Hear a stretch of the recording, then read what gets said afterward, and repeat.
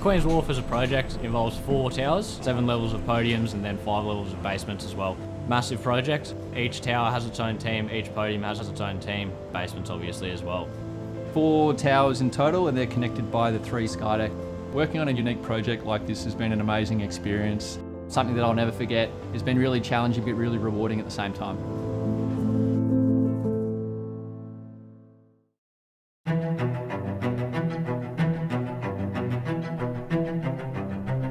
We started looking into design and the likes pretty much from the get-go of the project.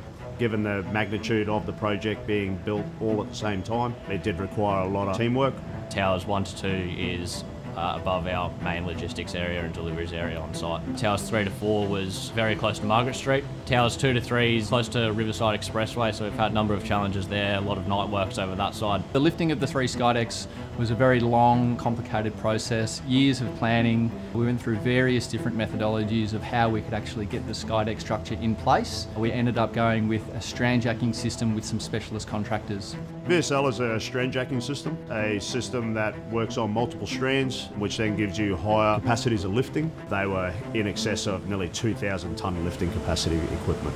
First time it's been used in Australia in this particular application. Multiplex used it on Jumeirah Gate in the Middle East where it was a single lift, whereas here it's a lot more complex with a lot of sliding into position prior to the lifting and then bolting off, welding up at height. We started constructing them all downstairs, which is level 7 of the podium. From the level 7 we constructed them so that we could actually build and get to them cladded structurally.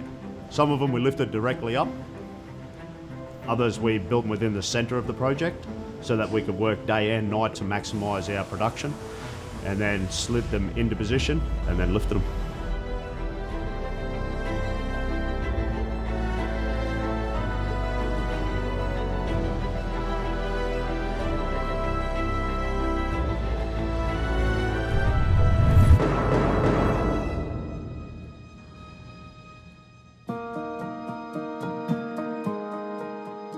All 3 skydecks sit roughly 100 metres above ground level.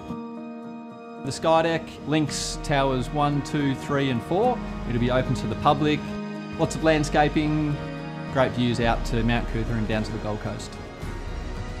I'm exceptionally proud of my team. It's a project that I'm very happy to be a part of.